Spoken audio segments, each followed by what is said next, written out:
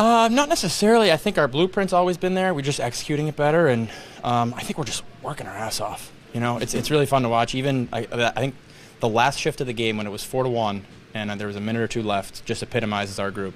And I think it was Gordo's line with Gordo, Tolvi, and Bjorky, and they just hemmed him in the whole shift. And there's a minute left. It's 4-1. Like they could have just dumped it in and got off, and they just kept working and working and working. And that's indicative of the the culture and the work ethic of our group. So that was a lot of fun to see that. Our game got better as the game went along. The pace of our game, which helped us really become better defensively. You know, in the first period, a lot of the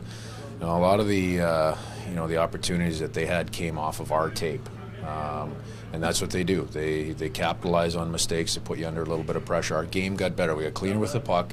The pace of our game and the way we checked, improved throughout the game.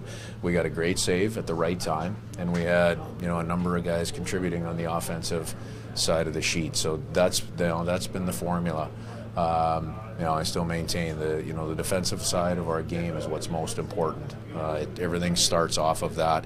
Even look at some of the offense that we generated tonight. A lot of that comes out of our D zone and how we get up ice, and then it comes down to individual plays and ability on the guys' part.